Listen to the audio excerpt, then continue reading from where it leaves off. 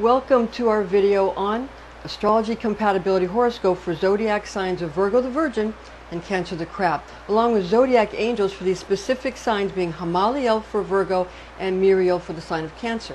Now first, our disclaimer. Watching this video or reading the document attached to it is an act of spiritual willpower, and any such action is considered magic. High magic should be used with all mindfulness, since powerful forces of manifestation are unleashed. This is intended exclusively for entertainment purposes. I'm Pastor Rosemary, the Astrology Angel. I'm a Rosicrucian seer, biblical astrologer, Christian psychic, Gnostic mystic, and this is a Readings by Rosemary angelic transmission. Virgo the Virgin is an earth sign. The Virgin is mutable earth and is the nighttime habitation of Mercury, the planet Mercury, which is the messenger of the gods. Now, the planet of Mercury is the planet of intelligence, logic, communication, and transport. Mercury rules over Virgo, and that is during the nighttime. And in the day, Mercury rules over Gemini. The planetary archangel of Mercury is the Archangel Raphael. So we have Raphael and Zodiac Angel Hamaliel, along with Uriel, who is the elemental archangel and is also called the Archangel of the Watchtower of Earth, because Uriel is the archangel that rules over all of the earth signs. Okay, so again, the elemental guardian angel for Virgo is Uriel, because that's the angel that rules over all of the earth signs, and Virgo is mutable earth. So this is again also called the archangel or angel of the watchtower of earth, and therefore Virgo the Virgin of that sign. Now, the tarot card for Virgo, the sign of Virgo the Virgin, is the Hermit card. So the Hermit card, okay, the Hermit card, that's for, again, the sign of Virgo the Virgin. Now moving on to the sign of Cancer the Crab. Cancer the Crab is a water sign, whereas Virgo is an earth sign.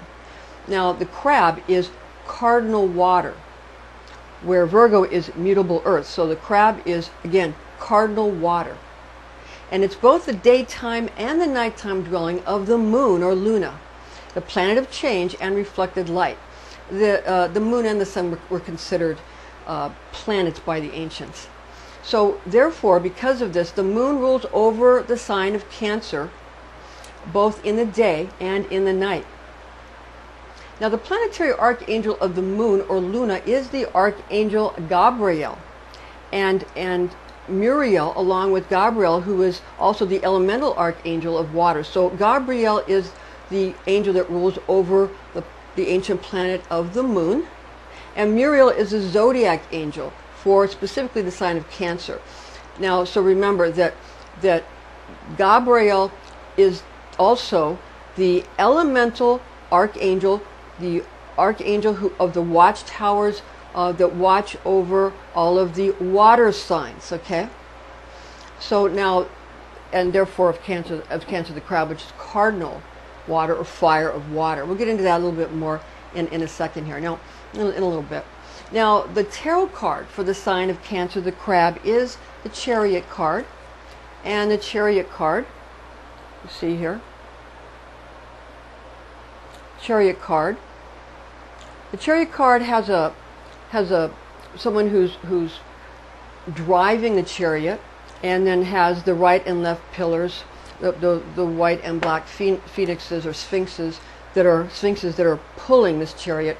So this is all about sort of how we deal with the side that is light and dark, and severity and mercy, and the twin pillars, day, night, male, female, dark, light, all of these things. You need both.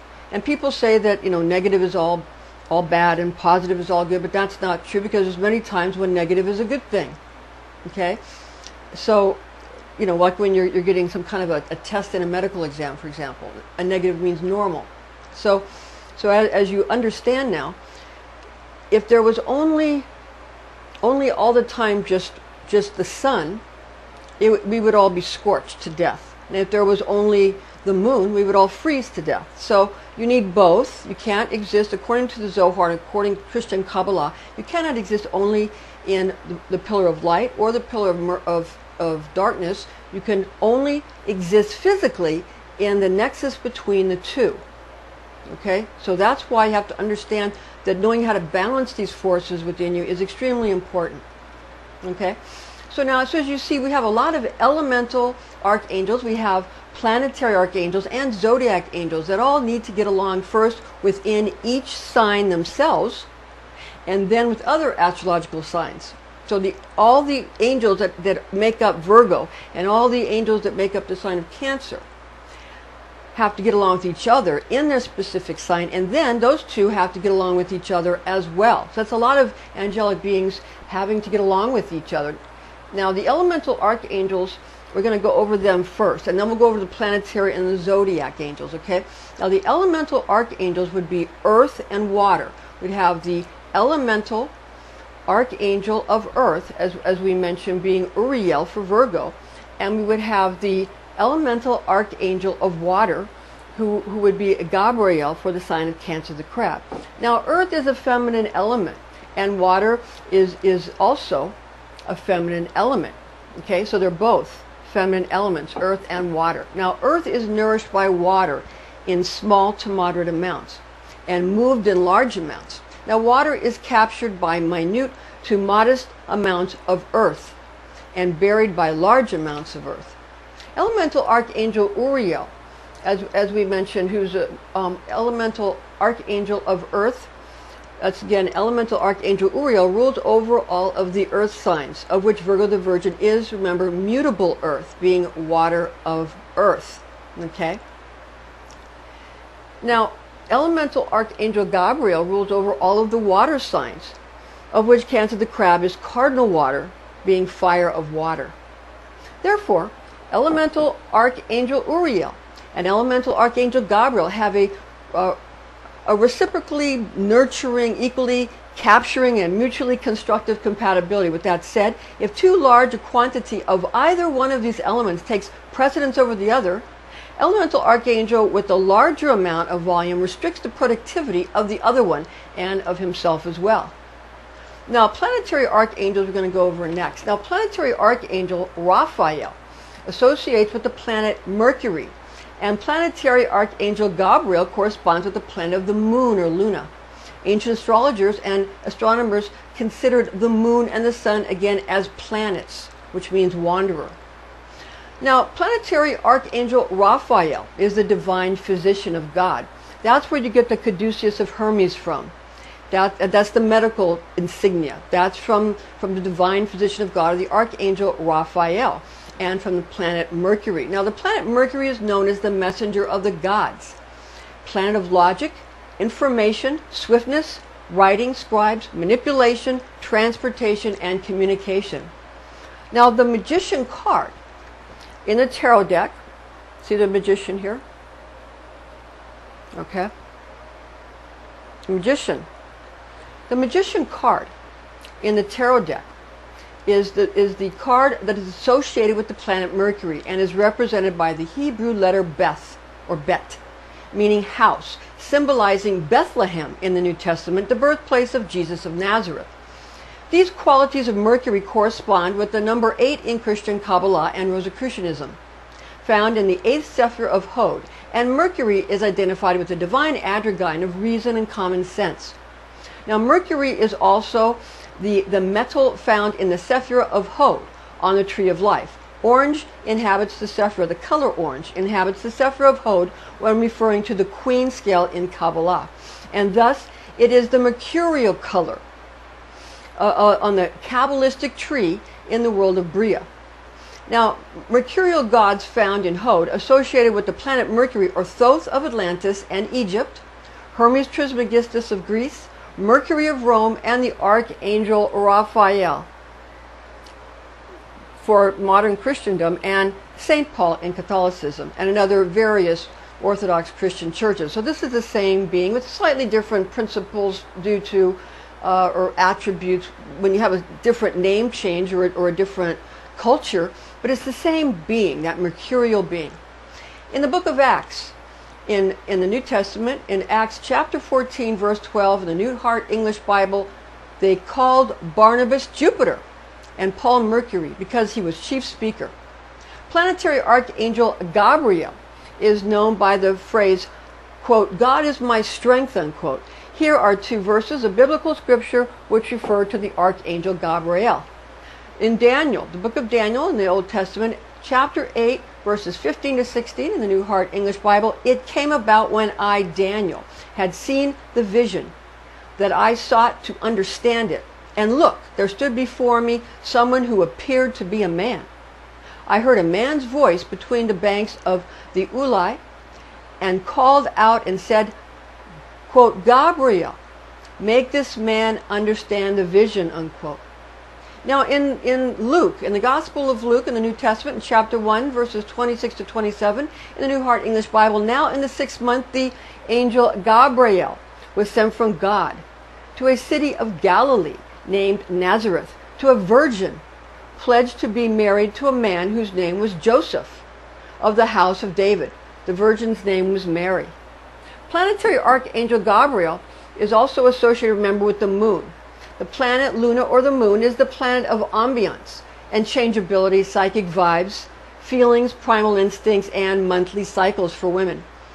And men have their cycles, they're just not as attuned to the moon as women are. Now, the attributes of the moon correspond with the womanly hormone of estrogen. Now, the High Priestess card is the card, the tarot card. Okay, you have the High Priestess card here. She sits between those twin pillars of dark and light of Joachim and Boaz. Boaz is the dark pillar, and Joachim is the light pillar. And the High Priestess in Tarot deck is assigned to the ancient planet of the moon. Okay, ancient planet of the moon, with the Hebrew letter Gimel, meaning camel, being allotted to the realm of sublime perceptions. Now, such talents of clairvoyance, clairaudience, and clairsentience, which is being able to feel something, are gifted to this mysterious woman who sits between the twin pillars of Joachim and Boaz, found in King Solomon's temple. The moon card in the tarot deck. Now that's different, however. So the moon card in the tarot deck, that's the moon card. See? The moon card. Can you all see? Okay, the moon card itself is not really associated with the planet of the moon in the tarot deck. The moon card is allocated to the zodiac sign of Pisces the fish, not Cancer the crab, which is the topic of this discussion. So we're talking about Cancer the crab, and so that's different. So as you can see, the proclivities of the moon and the lunar functions thereof are much more complex and unpredictable than those of the sun.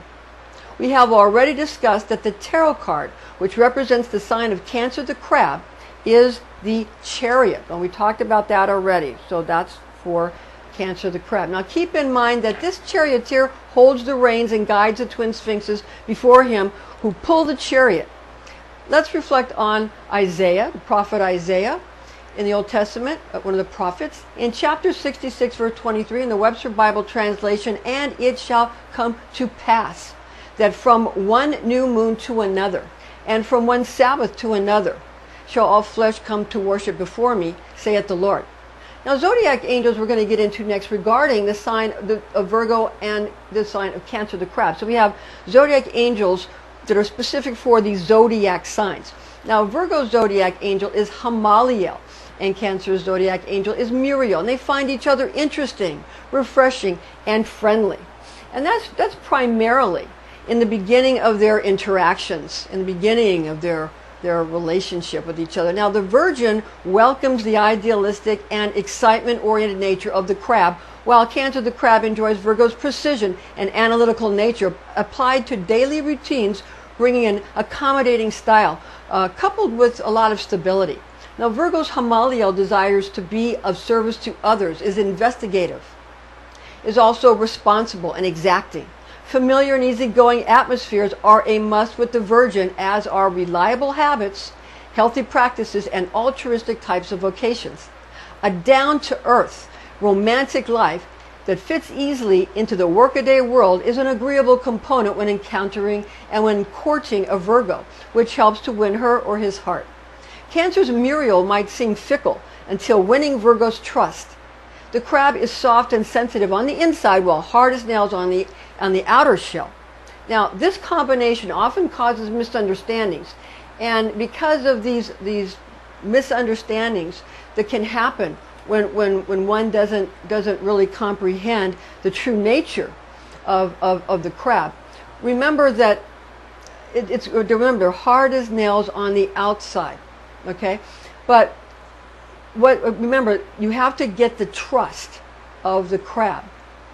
Now, the misunderstandings have to be understood when dealing with a family member or a friend who's a sign of Cancer the Crab. Now, Cancer the Crab's love life is kept exciting with opportunities for many relationships. That is, until someone steady, dependable, and able to accept the crab's nurturing ways comes along and comes into the picture. Now, in a relationship between the Virgin and the crab, since Virgo is nurturing as well, they complement each other when cultivating their relationship. Each one has her or his own unique style of developing and tending to a relationship. Cancer, and therefore Muriel, is quicker to get into new relationships and is more likely to have a difficult time making up their minds than Hamaliel of Virgo. So Muriel has a harder time, Muriel of Cancer the Crab has a harder time than Hamaliel of Virgo regarding making up their minds, especially in regard to their love lives, because Virgo is a mutable earth sign and Cancer is a cardinal water sign. So remember that. Now, just imagine a relationship between an agricultural earth goddess and an aquatic crustacean like a crab. You probably think that all crabs are herbivores, don't you? Cute little creatures that wouldn't hurt a fly. You might be surprised to find out that there are also some species of crabs that are carnivorous and omnivorous. Although some humans are carnivorous, the Virgin is known for being a goddess of sowing and reaping wheat. She tends to the cycles of planting and harvesting of this and other important grains and other cereals as well.